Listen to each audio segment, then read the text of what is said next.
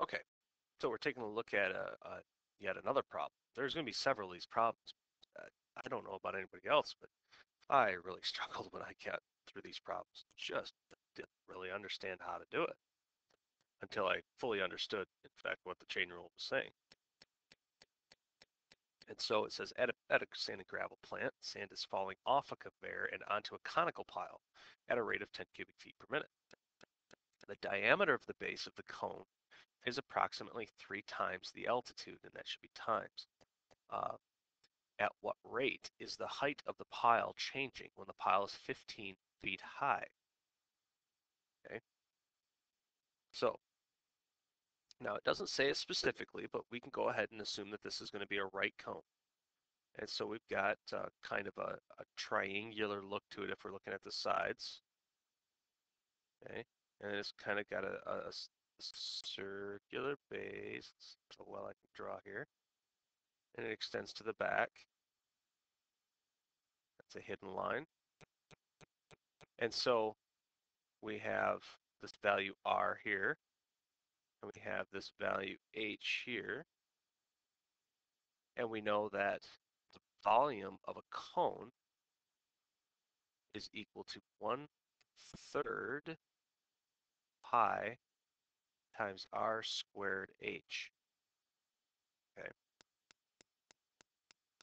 So because the volume of a cone is, or of the cone is that, this is where I kind of, eh, I kind of like to just go ahead and solve this implicitly.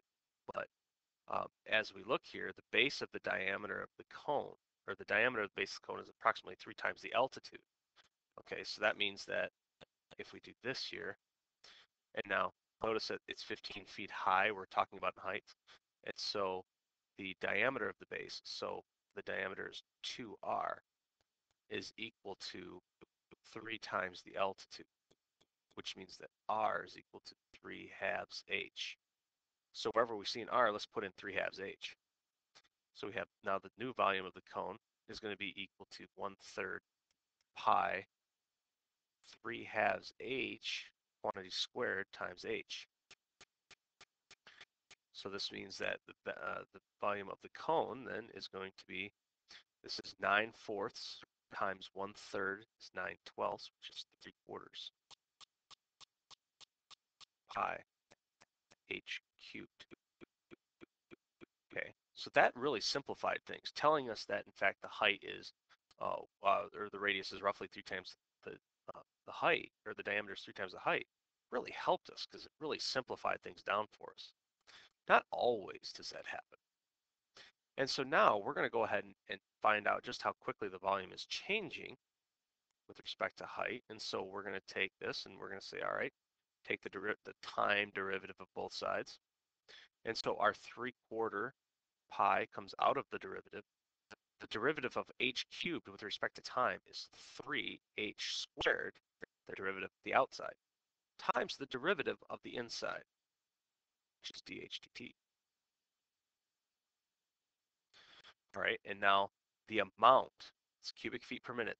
The, so if we put the things down that we know that dv dt, the amount that we're changing the volume, is equal to 10, and h is equal to 15. Now you got to make sure that your change, for instance, cubic feet per minute, is in the same measurement as your height, which is feet high. So everything's in feet, so that's good. Now let's go ahead and solve this. So we have 10 is equal to 3/4 pi. I'm sorry. Let's go ahead and multiply that 3 in there and help our cause a little bit. So 3 times 3 is 9, so that goes up top. And then we have pi h squared, so this is 15 squared, dh dt. Okay, so what I'm going to do then is I'm going to try to kind of eke some of this stuff out here. And so I have 10 is equal to 9 times 225. I have no idea what that is, but it's going to be big. And so we're looking at 2250 minus 225, so it should be 2025.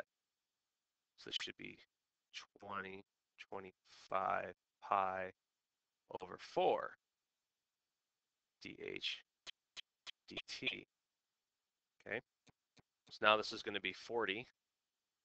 So we have 40 over 2 or 2025. Yep. Okay. I was just making sure my mental math. I was like, oh no, I don't have a calculator. Is equal to dH dt. There's little tricks for that, and maybe I'll address that in a different video. Okay, so both top and bottom are in fact divisible by 5, and so I'm going to go ahead and kind of clean this up a little bit. And so my first one, I'm going to divide both top and bottom by 5 to get 8, and this becomes 405. And now 8 is nothing but 2's, and I can't pull a 2 out of the bottom. And so here's my answer.